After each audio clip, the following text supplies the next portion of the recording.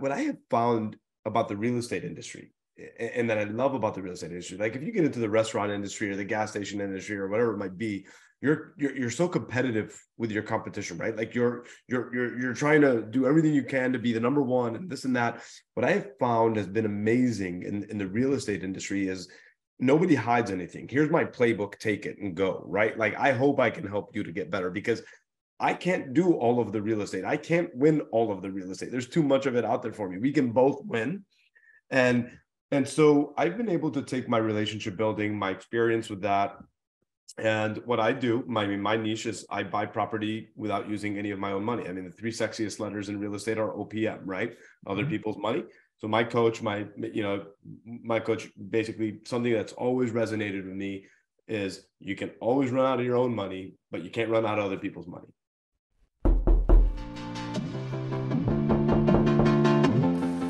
Who's this? Oh, you're an entrepreneur?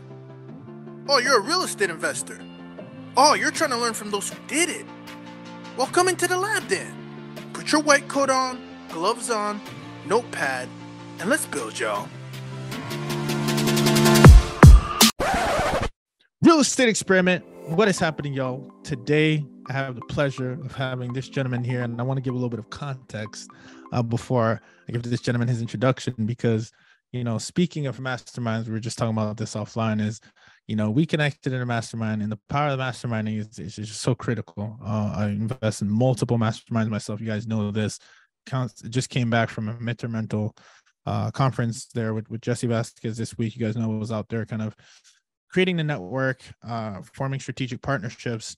And we actually connected back in, this is crazy because this is, if I'm correct, in Miami of 2020. Geez, is it really 2022? Yeah, this was back in 2022 already. Wow. Time is flying. And message gentleman, very genuine. We hit it off. We were talking, I remember a few highlights talking about the bar. This was Michael Shogan's mastermind. Michael Shogan has been a big, you guys know, episode 91. He was the one who planted the seed, if you didn't know, into what has turned into a short-term rental experiment that has deep roots now and deep connection. So it's always a pleasure to tie in the loop, to have a real estate investor, short-term rental owner, and operator who has a very unique niche. And that's what I love about this industry. And with that comes with a deep roots within the background. I know you have a corporate background, banking, corporate banker, serial entrepreneur. You just told me your wife's an inner circle. So I know it's within the family, under the roof. There's constant growth, there's, and, you've created a very unique brand in a luxury rental market. There's niches within niches, and, as founders Crescent Retreats, you are getting your hand into some very interesting, unique assets that I want to talk about with you here. So without further ado, I want to welcome Fouad Bazzi here to the lab with us. And we have some connections as well. We were just talking about that. We've got a little Middle Eastern kind of connection. You're talking about how, you're Lebanese originally. I don't know if you're first generation or you're born and raised. Were you born and raised, Fouad? I was born here. I was first generation born here. Yep. First generation. We got another first generation baby in the building. Yeah. And then there's a sweet connection here because my wife's Armenian. You guys know, shout out to Celine. So without further ado, man, welcome to the lab, man. How you doing today? I'm excited, man. Thank you so much for having me. Doing great, brother. Always doing great. It's always a great day. Yeah, I got to give you a special shout out too. I didn't mention this. You're also in a co-author of the Hospitable Host Volume 2. Am I correct? Yes, sir. Yes, that's pretty dope, man. And great little project. What's that? Great little project. Yeah, that's a great project. Speaking of network, I mean, you have people who are from all scales, coming in from whether they're owners, operators, managers. It's just it's a really good book. Being part of Hospitable Host, the first version, I just got a chance to connect with some people. You don't realize that people are doing some amazing things, whether you know their name or not. And I feel like it really highlights the kind of like the millionaire next door type thing. Like whether it's your next door neighbor or a person that has a huge portfolio that you may have not known of. I think, we've done a really good job of kind of putting that book together. So shout out to Jody Sterling. She really put another beastly roster featuring our guest right now. So let me ask you, Fouad, so how did you, we talked about the background a little bit. I could see here just looking at your history, you obviously share these core values that I connect with as well. So it's no chance, it's not by chance. Let's not let the serendipity go to waste. Where you talk about health, I know you're right here right now, peace, love, and travel. That's literally what I align with that. So there's obviously a reason why you're here in the lab today. But tell me about a little bit, your relationship, I guess, with those core values, when you feel like you should really start to instill them. At what point in your life did those become very aware? Did you became aware of those core values? So you can kind of tell, it'll give us a little bit of context as to how this empire was built.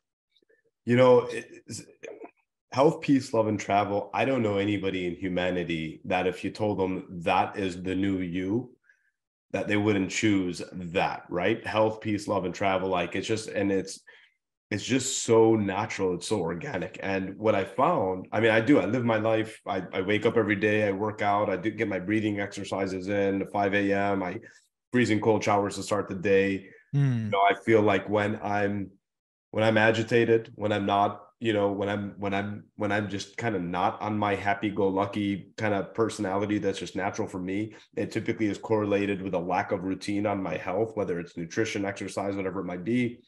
And then all of that, when you just take the health and the peace, it's just so easy to love. It's just so easy to lead with love. Even when you're irritated, even when you're mad, when you on the phone with the customer service reps, it's not getting you what you want.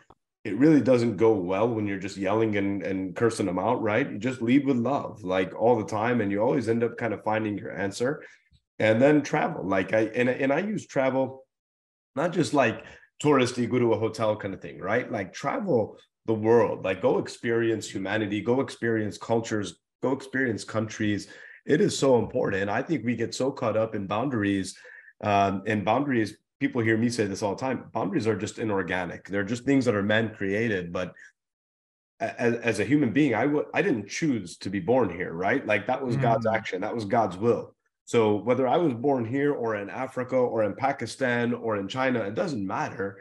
Like just go. Like this whole thing is yours, and go and create impact and see the world and love everybody. So what I found was when I first launched this business 19 months ago, I was doing the normal, hospitality thing, like luxury experience, blah, blah, blah, who cares? And it's like, I still absolutely embody all of those things into our luxury brand, but I didn't want to be carrying a set of core values for my business that were different than my personal core values. And so by taking health, peace, love, and travel, which is how I live my life, and incorporating them into my business, I just live my life now. I don't work anymore. And so it really is just to kind of integrate everything together. I love that. It's interesting. I call it, in my life, people are like, oh, you got a lot of stuff going on. We're just talking about what I'm doing. It's like, it's got to be vertically integrated, right? And so, you kind of create a lifestyle that can hopefully feed the fulfillment part of your life as well. And when you have that, you have kind of this well-oiled machine, because you talked about the routine and how that kind of is vertically integrated with how you feel and how the output that you put in. So curious, so tell me about the shift, right? So because you're saying you hear luxury, etc., no one cares about that, and someone might hear that and say, what do you mean, what's wrong with that? What was the shift that had to happen, that and how does it show? Like, is it tactically, right? Because you hear it all the time, like, okay, that makes sense, but like, how do you actually put that into building a brand? Well, so I haven't gone away from all of those things, right? Correct. Luxury, privacy. What I found though is the more and more I got into the industry, the word luxury is abused, and not abused negatively, but what's luxury to me might be different than luxury to you, might be different than luxury to somebody else. But it's very, very broadly used, and it's not uniform. So it wasn't differentiating anymore to just say that I was luxury, because so many people use the word luxury. So I wanted to differentiate myself. And to do that, what do we do? I mean, what I find one of the biggest gaps in short-term rentals versus hotels, who's our biggest competition, is there's no gym. Typically, there's not a gym, right? And so what we do at all of our properties is we incorporate health. We incorporate a routine. We provide all kinds of exercise equipment. As a matter of fact, one of our properties is a fitness park. We have a 1/4 acre that we've turned into a total fitness park. both in the backyard and the gym. And we, are like, I don't leave snacks. I hear all kinds of, we leave chocolates and we leave snacks. Well, I don't believe in that for my nutritional purposes. And if I don't believe in it for me, I'm not giving it to you. So I don't leave out unhealthy food for people. I don't find that to be a good way to welcome people. Like what we do is we go for high quality, organically sourced, locally roasted coffee, and we provide that instead.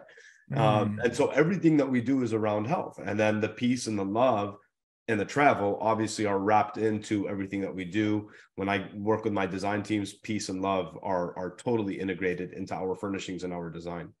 And as a matter of fact, we have 2 that we're designing right now in Kissimmee, Florida, that we're just launching. And 4 of the bedrooms are each going to have, one is going to be health, one's peace, one's love, and one's travel. Ooh. So super excited about that. Hold on. I'm curious about that. But before I get ahead of myself, you said something that's so interesting. Like, I've never even heard of that. And I was just talking about this, how with a buddy of mine when I was traveling, but like, oh man, I kind of broken out of my routine, right? Because traveling, etc. And one key element for me, my routine is working out in the morning, right? Yep. And so if I don't have a place like that has a weight room, I'm obviously already kind of off track there. But I never dawned on me until you mentioned that, like, oh yeah, this is the thing, like this is a requirement. So I want to put a bow on this and hopefully a tie. Like, so you mentioned this real quick. Luxury might mean different things to different people. What does luxury mean to you? Luxury to me is very modern and updated bathrooms, kitchen, just the overall experience of high quality. What I would expect in a luxury is very high quality finishings, cabinets, and doors. I mean, those are the 3 things. When I feel those things in a house, that's how I know a house was put together with a 5-star contractor, 5-star builder, 5-star plan, 5-star materials.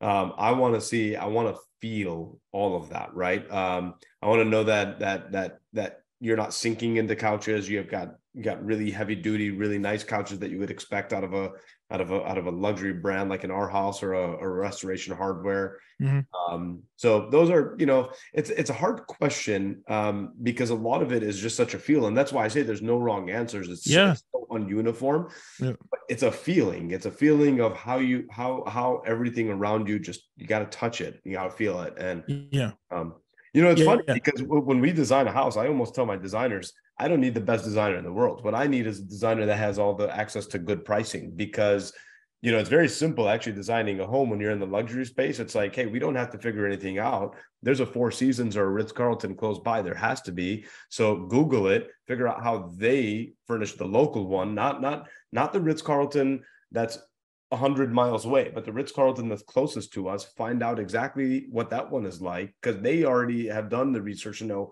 what are the colors, what is the design, what is the furniture, all of that.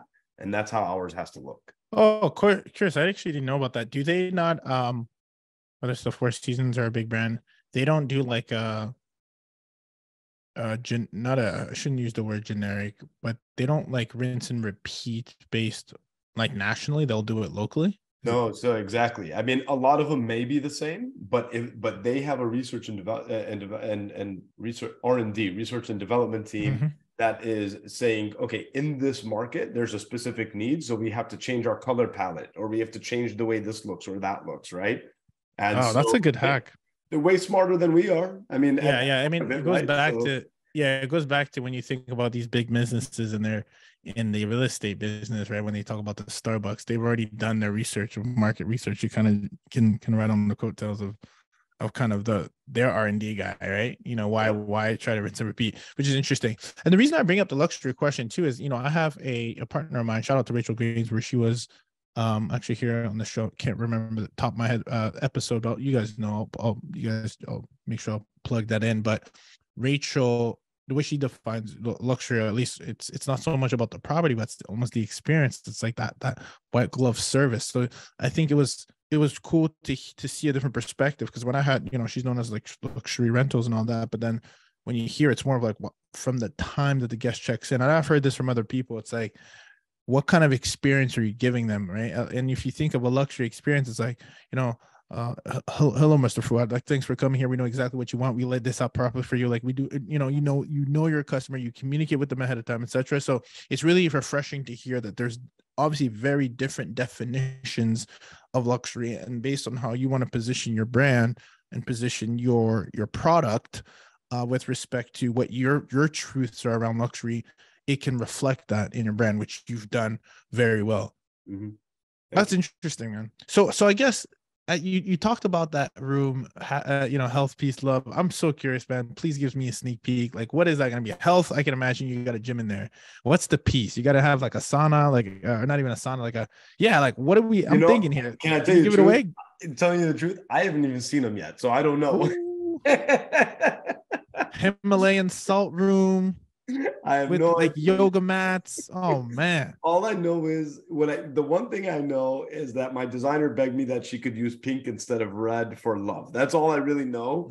But we're still underway. We're still underway. All right. Well, we'll be keeping. We got to stay close to this one because I love. So it's funny because I love the design side of things too, and it's fun. I feel like in this industry, it's like, even I'm working with my wife, so I think people would make the assumption, oh, like Celine loves that. No, man, I love this design stuff. I almost went to school for like architecture and stuff. I have an eye for it. I love it. Design. So when I think of, I love looking at properties, love buying properties. I love the entire process. Mm-hmm. When it comes to you, like you said, you broke into this 19 months ago, and you've obviously gained so much traction. What do you think right now is your core competency that you bring to the table as a business owner? Because you didn't just come from hospitality. I would love for you to highlight a little bit of background, because in our lab, what we call experiment, fail, learn, repeat, it's about taking proofs of concepts and applying it to different industries, even for lack of a better word. So what give us a little bit of context of where you came from and what you think that core competency that you have that you bring to the table in your industry, or I should say in our industry. Yeah, no doubt. So my superpower is, I actually kind of hate saying that, but what most people say is, zone of genius. Your unique zone of genius. How does that sound? There we go. I like that. I'll take that one. All right, cool. It's relationship building. It's connecting with people. And so I came from a consulting background in the banking space.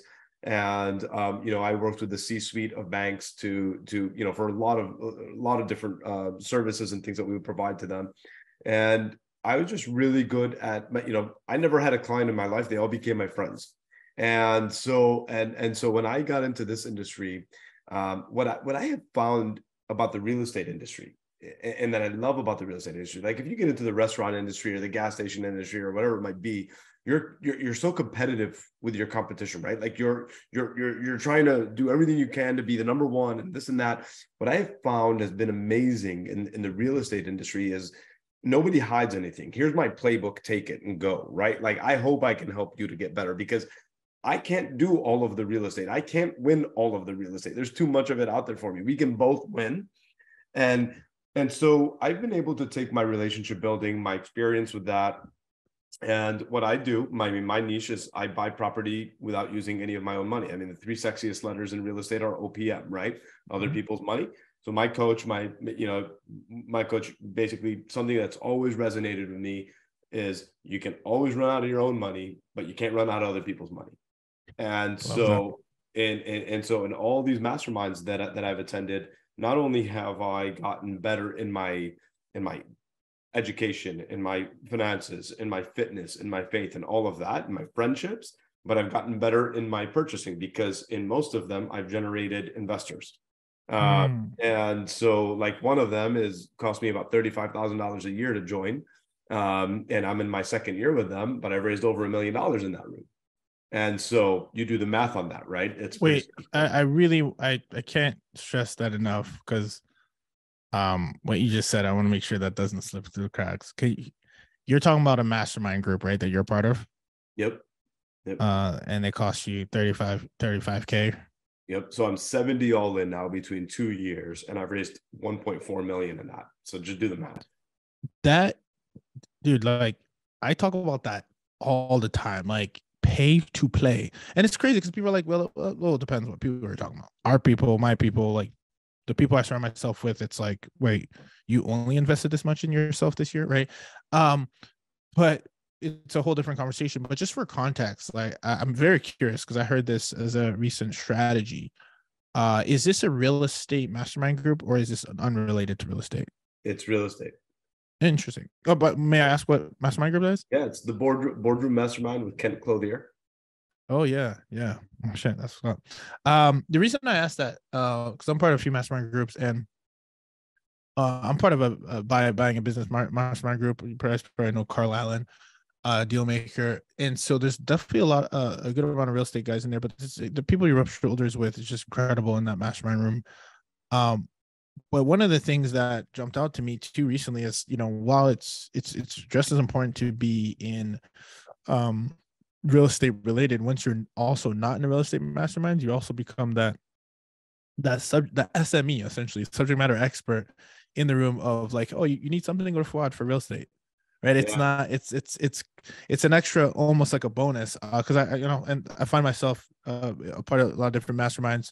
Most of them are real estate related, most of them also business related, and you kind of draw attention. But what's interesting, I would love to hear, it's phenomenal, the relationship you've been able to make. And what's more phenomenal is we've heard that a lot in like multifamily, but you don't hear it so much in short-term rentals. So tell me what your kind of approach is to investors when you're, and again, approach and also your strategy when you're looking to raise capital. What kind of properties do you deploy it in? I know we started talking a little bit about it offline. What is your kind of your asset class that you choose to focus on for Crescent Rentals or Retreats, I should say? So we go with larger properties, luxury properties, turnkey properties, or typical average price purchase price is 1.3 to 1.4 million. And we are buying in markets that U.S. Census data tells us there's population growth estimated for the next 5 to 7 years, which also means that there's business growth, infrastructure growth, and all of those things. What they do is they typically directly correlate to appreciation and strong appreciation, right? Because I think appreciation happens everywhere all the time. Even if there's a little dip now, you can't be scared. We all know what happens after the dip. But in those, when you have those data points, it typically is directly correlated to strong appreciation. You have jobs that are being created, just everything is new, right? So that's what we love. We love markets like that. Phoenix, Scottsdale, Huntington Beach, anything with an ocean, anything with a mountain, basically. Tourist attractions like Disney World. And we just use the data to differentiate ourselves. And, you hear like Disney World, well, it's saturated. There's 50,000 STRs, not when you get to 10 bedrooms plus. And so we focus on, so we understand the data in those markets and we make sure that we attack the data that way. But, our ultimate pitch with investors is, you guys are bringing in all the money, the down payment, the furnishings, design, all that. We finance as much as we can. We're going to pay back within 5 years. And we're 50-50 on the asset. We're 50-50 on the net. I'm taking a 15% of the gross for running the operation. And they're totally silent and they don't have to worry about anything. We do cost segregation studies in order to accelerate that depreciation, get some of that money back in our pocket pretty quickly. And we're looking, the cash on cash is nice. We're not going to be one of those brands that's going to be 35% cash on cash just because of the purchase prices that we use. But what we typically find is the appreciation is where we is where we're really counting on the wealth being created. Experiment Nation, I have a special gift for you. If you're in the Airbnb space, or if you're thinking of getting into the Airbnb space, you're an operator with multiple units, your first unit, your 100th unit, just about to get into Airbnb, you are going to want to get this blueprint that I put together for you. Now, I want to give context of how this was put together, because sometimes people assemble these ideas and top 10 lists, top 5, top this, and it doesn't have any true valued vetted content. What I've done is I've surrounded myself by the best top short-term rental Airbnb operators in the world. I co-authored a best-selling book with them called Hospitable Host. I've had them on my platform and interviewed them to get the questions that you guys want to learn the most from into the episode, the show, The Real Estate Experiment, as you know. And I've also paid tens and thousands of dollars to be sitting in the room to get these notable insights that we implement ourselves as short-term rental operators. I'm a short-term rental specialist. I'm licensed to do it in the respective markets. You know, we build ours in Georgia. We have a management company ourselves. We're Airbnb superhosts. So we not only talk the talk, but we walk the walk, but we still consistently surround ourselves with the best in the space to get us further ahead. And this is what we've put together, an Airbnb Millionaire Blueprint, where you don't just hear it from me, you hear it, and it's an aggregate list. It's 21 pillars from short-term rental operators worldwide who've implemented this and it's worked. And these are the exact same way we've been able to get results and get the same results from implementing these insights that I've pulled from multiple faces, right? Some people have tons of arbitrage units like TJ Tijani. Some like Bill Faith have just a few. Some like Michael Shogun has boutique hotels. They've scaled, and whether you have 1 unit, 10 units, or 100th unit, or about to get into your first unit, you're going to want to have this blueprint that you can utilize universally wherever you are in the world. Want to get this. I put together, we took a lot of time to put this together this year after all that we've been implementing in our lab, for you to have a guide that you can leverage, right? That you can use and implement. We've also given and tagged everybody that we've featured in and giving them credit, so you know where the source is coming from. And you can check out their Instagram. You can see that they're vetted individuals that we not only work with and trust but learn from, because sometimes you get a lot of different information, and I want to make sure I give that credit where you can find out that person. And we've also, if they've been on our show, we've also linked the episode within this free blueprint. It's the Airbnb Millionaire Blueprint. Want to make sure you go to experimentrealestate.com. Once you get there, you'll see the pop-up that says I have something for you. Just scroll down, enter your name, enter your email, and we'll get it right sent to you. Don't want to sleep on this. We've been putting this together for quite some time, and I know that it will serve you regardless of where you are in your journey, to have an Airbnb Millionaire Blueprint that has been collectively vetted and has been sourced from operators who are operating at a high scale.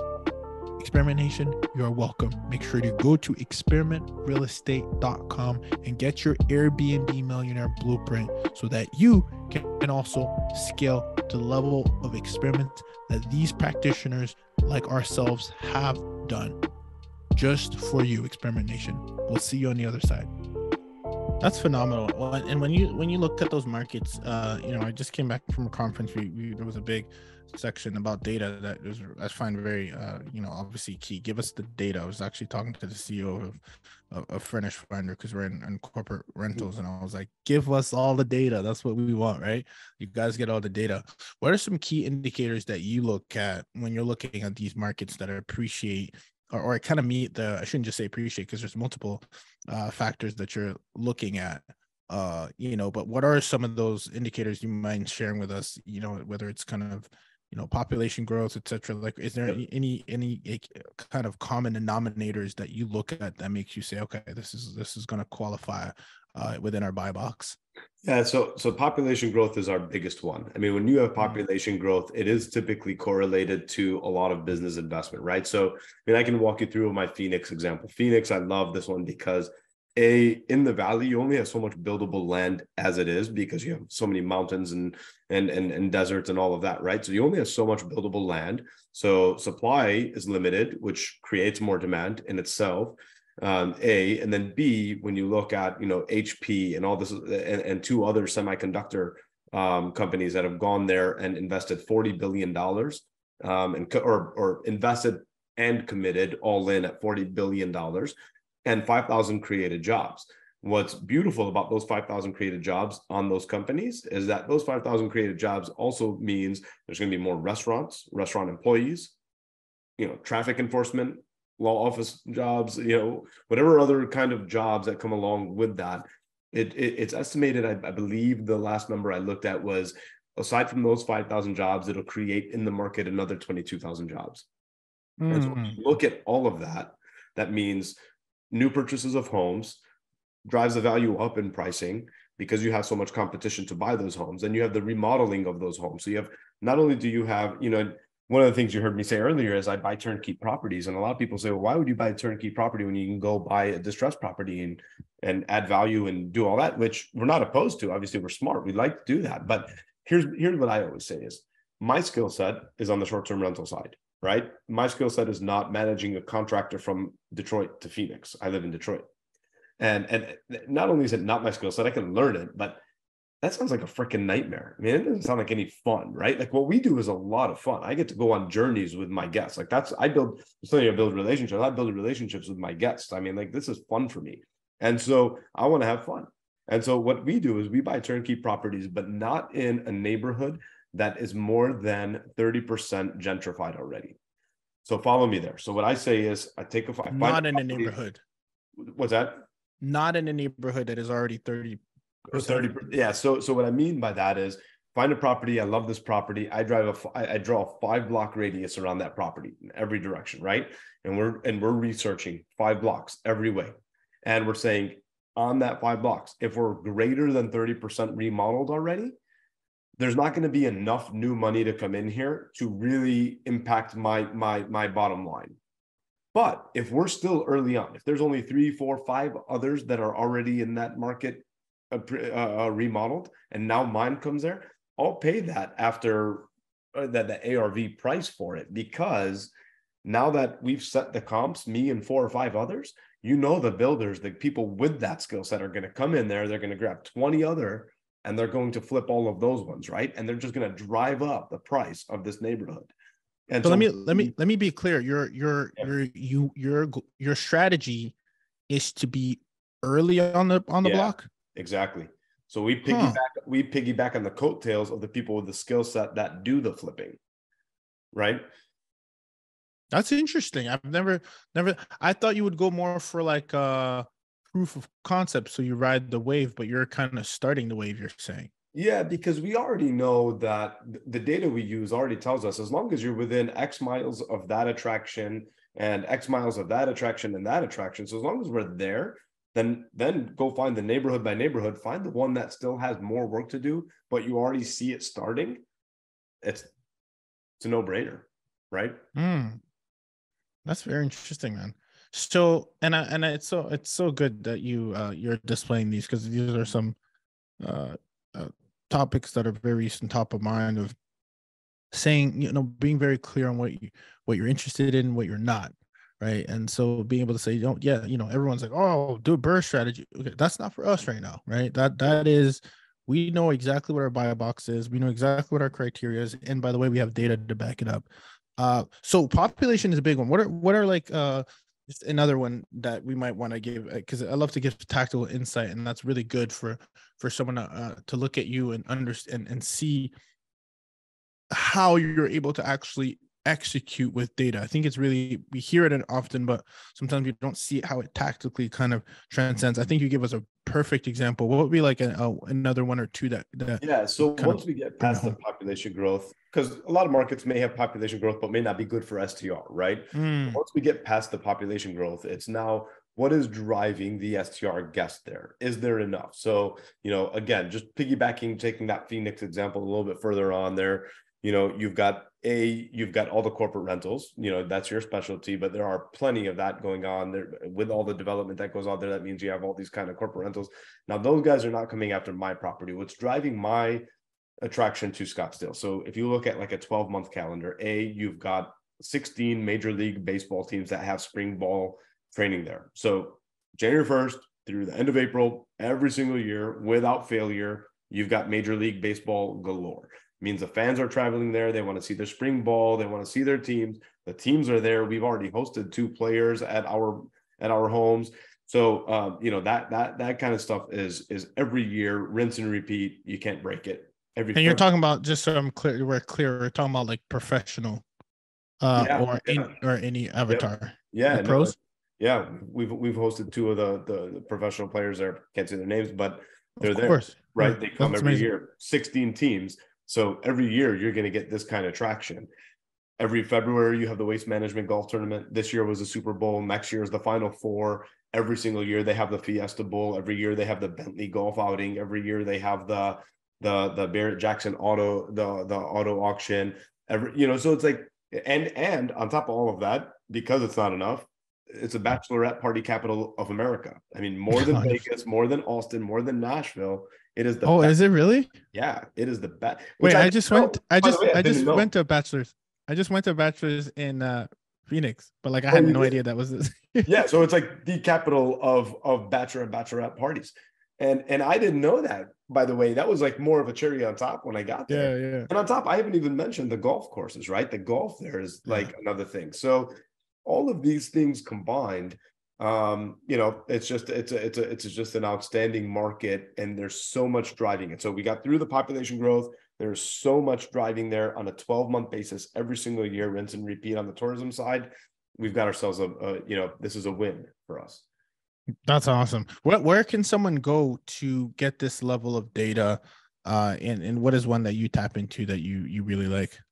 So the U.S. Census data, that's just available via any website. That's what's beautiful about any government data, is that's all free. Mm-hmm. As far as STR data, my favorite tool is probably STR Insights. I don't know if I'm biased because I know the owner of that one, and he's just a great dude, and I believe in his mission and his values and how he's built his tool.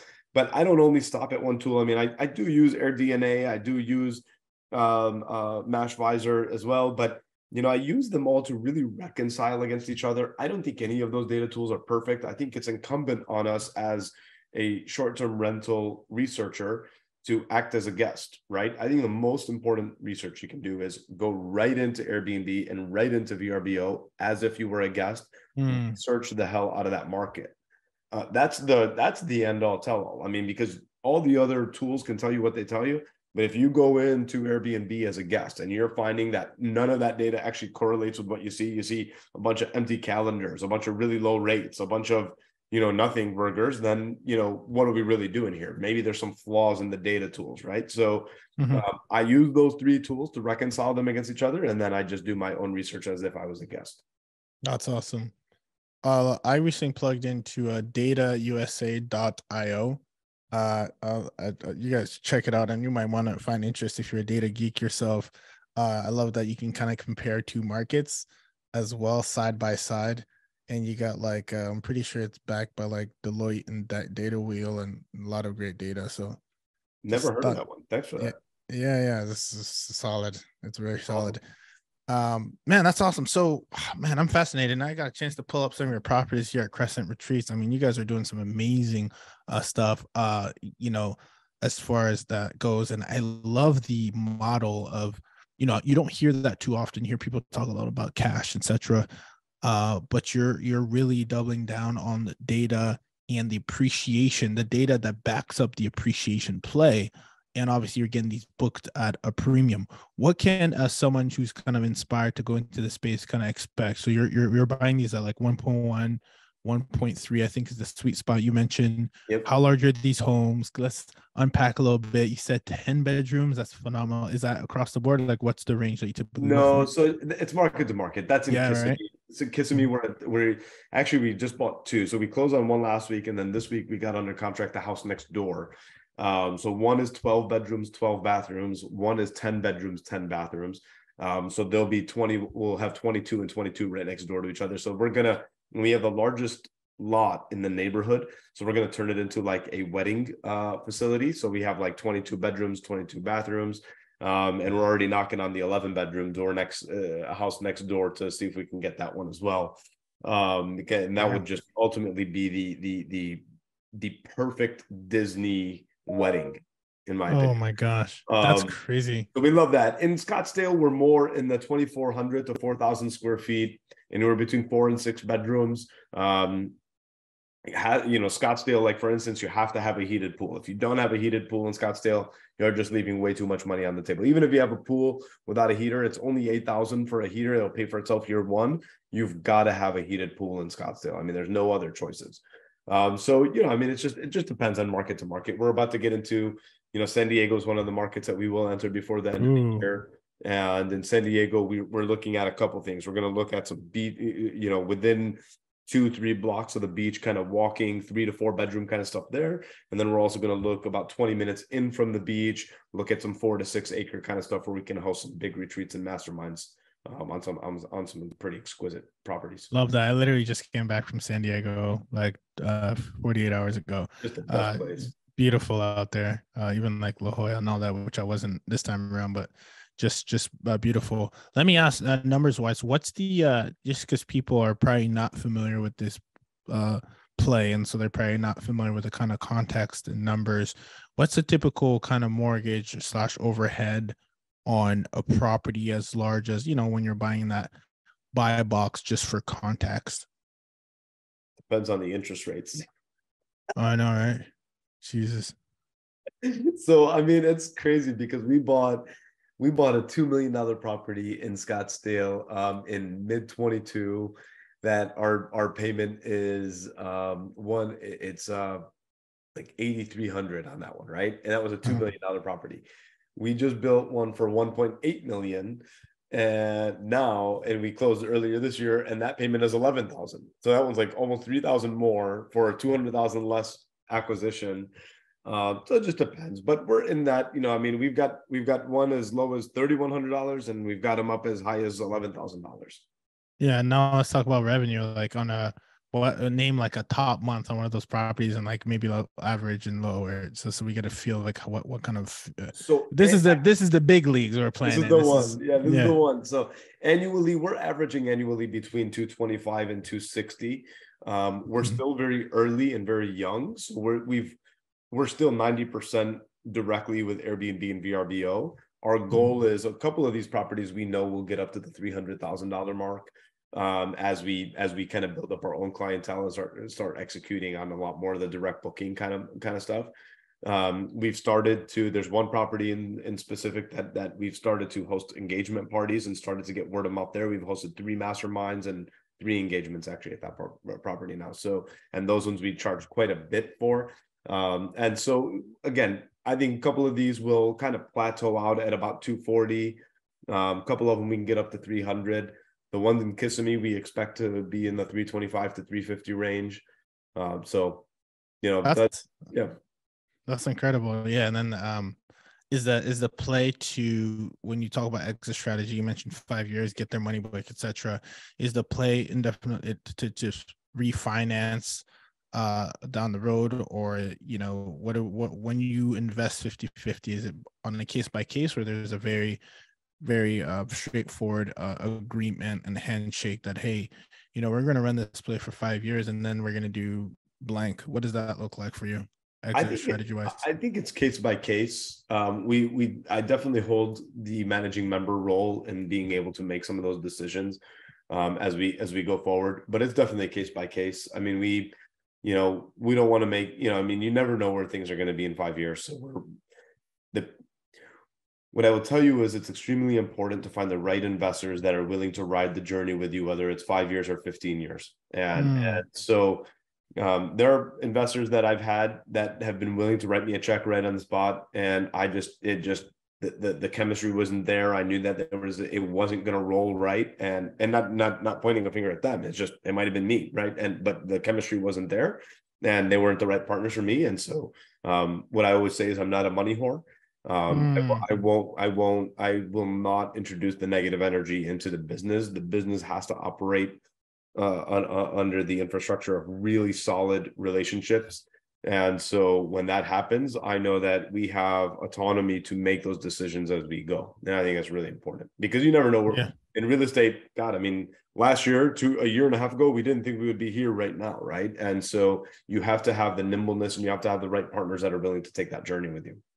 Yeah. And is it, and I don't mean to get so tactical because I think as individuals, we kind of can get a feel, but for those who are, and maybe I'm including myself in this bucket, are looking to, grow more of their partnership, I could definitely say I definitely can get a good vibe and a good feel. But is there some indicators that you look for where, or common denominators that say, that's probably not going to work out when you think of partnerships that fall in that bucket of like, you know what, it's not you, it's me, but I'm probably not going to move forward with this? Is there what stands out? I do. And for me, it's very specific to me, right? So when I answer this, I don't answer this on behalf of anybody else. It's very specific to me. But what I offer my investors is a very passive opportunity.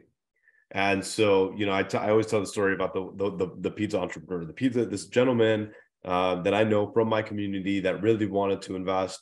We kind of got really far down the path, and then the whole, hey, I've got 13 pizza stores. I know exactly how to run a business, and I've got to be involved, and I want to do this and I want to do that. And I was like, nope, not happening.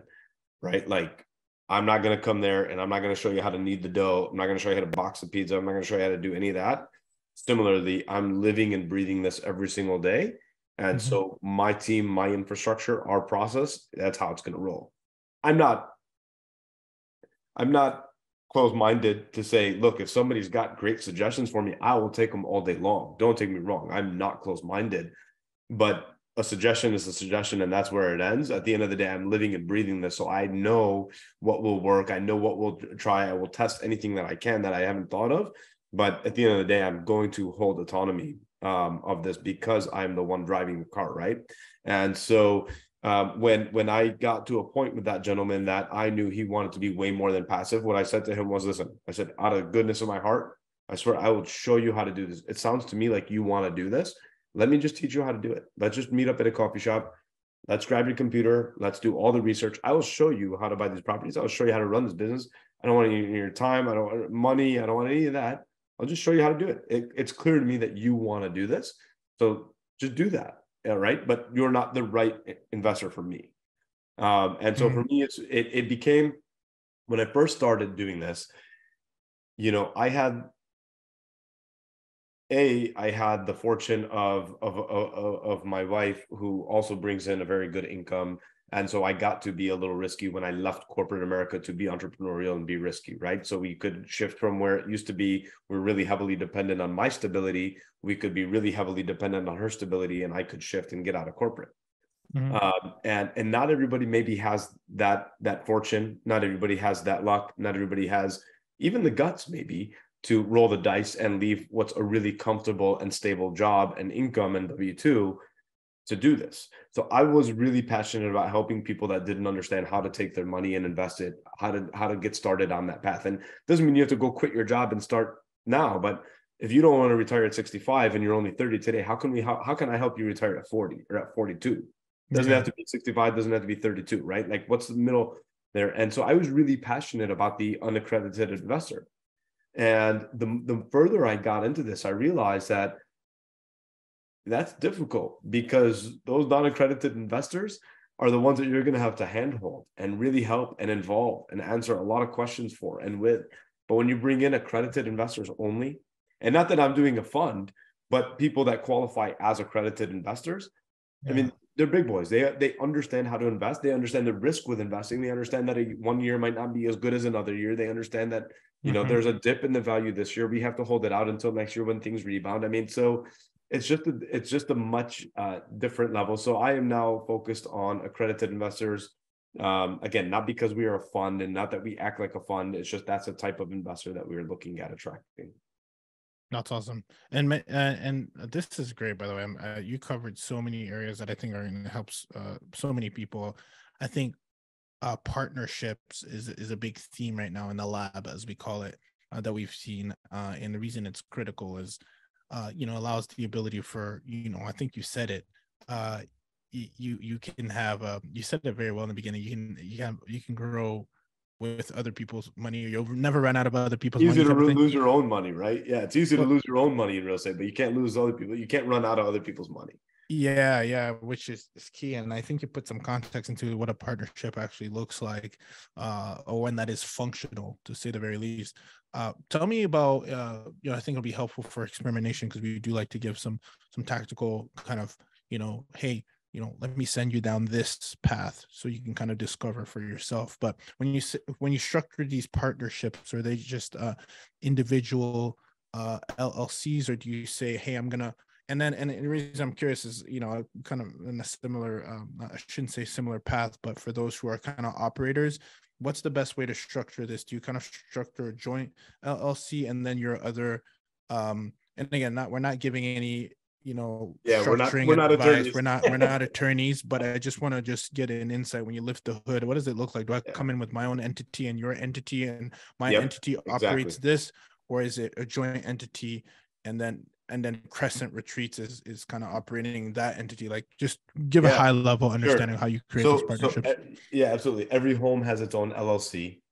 Is its own LLC, and that LLC is formed by two members. One of my investing entity, and then your investing entity. And then, so whatever entity actually purchases that home, that's our joint LLC. And then when we distribute money, that LLC distributes to your entity, distributes to my entity, and that's how we each earn our money then back. And then Crescent Retreats actually owns nothing. It's very akin to Airbnb, which owns no real estate. It's literally just a name. It's just a marketing name. It's just a branding name, just for experience from one to the next, and the guest communication, the customer experience that they can expect out of any one of my homes. That's just the Crescent Retreats experience. And do you guys outsource your cleaners? We outsource our cleaners. I've had conversations about acquiring in Phoenix, because we have 5 there now. So it makes sense for us to do that, and then potentially take on some other short-term rental, properties for cleaning solely. I don't really have a burning desire or passion to get into overall management for others. But if I were to acquire my cleaning company, definitely cleaning is something I would take on and grow. Love it. You kind of already given us this game as far as the blueprint where you're going, but what is next for Crescent Retreats? I mean, you got some significant partners, you're growing the portfolio, but I always like to say, he said this on this day and he did it, right? So what is it that you're kind of want to put out here into the universe, into the lab, so we can tap back in maybe a year from now or so, that you want to put out into the universe and say, hey man, this man, he did what he said he was going to do? What is that? What is that? I'll tell you, I'm 2 more years. I'm looking at my watch only because it's May 4th, 2023. So holding me to it. By the end of 2025, the goal is to have a $50 million real estate portfolio. And so to revert, it's always start with the end in mind and then reverse engineer, right? So starting with that, I want to have a $50 million real estate portfolio that is cash flowing. That gives me options. Option A is to make an exit at a premium to the value of the real estate, and you can do that because it is a cash flowing entity, and a Marriott Bonvoy or a hedge fund is way willing to pay a premium for that, because it's easy for them to take on a whole portfolio of properties instead of buying one individually at a time, right? So that's one. Shortly here, just kind of breaking that down, if our average purchase price remains at 1.3, that kind of leads us to about 38 to 42 homes, depending on where we end up on that side. So we're launching number 8 right now. We will be at number 20 by the end of the year. I've already got kind of the investors lined up that'll get that give me that clear path to 20 by the end of this year. And so we believe we can do 10 more next year and 10 more the year after. At which point, it's, if we make an exit, it's kind of rinse and repeat, start all over again. And if we do not make an exit, then we get to run and operate a $50 million real estate portfolio. So, you said it. Bad man. Hey, listen, I gotta share this with you, because I geek out around this business buying / selling stuff as well. Do you know who Roland Frazier is? Of course. Yeah. Great. So his whole thing is, because I'm in a lot of buying / selling business mastermind, and he actually carves out sections of his business to sell. And so I think what would be interesting for you as you grow this, even that whole idea of acquiring a cleaning company, that in itself would become its own asset, which then you could even roll up and be like, hey, listen, here's the price with the cleaning company, here's the price without. And now you can actually have 2 different exits, which would be phenomenal for you. We're kind of using that play on the corporate side, where we're essentially trying to build very deep-rooted corporate relationships to be able to sell that book of business at some point, or the real estate if we choose to. So I always find that it's so fascinating when you understand business and you understand real estate, you're able to kind of have 2 businesses, if not more, in one. Yep. Yeah, absolutely. That's it, man. I love that. So listen, man, I can't thank you enough for coming in here, dropping the game, to my community, obviously with the health, peace, love, and travel. We totally align with that. That is something I'll be tapping into. I love what I'm seeing, you guys. I mean, I want to give you a shout out, but I was just like looking at Crescent Retreats, the level of quality of these properties. I'm just like, ooh, I'm kind of geeking out on it. Where can people tap in, A, with you, and B, if they want to even book a stay? I know right now you say you're mainly on Airbnb, which I've seen, but where can we find out more about these beautiful properties that you got, as I'm looking at here, and at the same time follow the man behind that's operating these wonderful properties? Absolutely. So check us out on Instagram. That's always the best way to link up with me. Got 2 pages. One is for our brand. It's Crescent Retreats. As simple as that. And then my personal one is my name, Fouad Bazzi, FOUADBAZZI _Airbnb. Well, my friend, this was a good one. And just like that, I will make sure that we include that in the show notes. If you're driving, make sure you keep your hands on the wheel. This one is in the books for sure, and we'll include everything. Make sure you tap in to what Mr. Bazzi is doing here in multiple markets, and it's incredible what you've done here. So I wanted to tip my hat towards you, and a special shout out to Crescent Retreats. And just like that, Experiment Nation, we are out. Experiment Nation, podcasting has changed the way we operate as real estate investors ourselves, and it can do the same for you. Podcasting has been the source of the masterclasses that we get thanks to the world-class real estate investors and practitioners and specialists that come into the lab from all realms, from short-term rentals to mid-term rentals to real estate syndications to even software as a service. Owners, founders, entrepreneurs have helped enrich our experiments by giving us the education, helping us build a network, and lastly, and most importantly, a brand association to open up multiple doors for our respective businesses.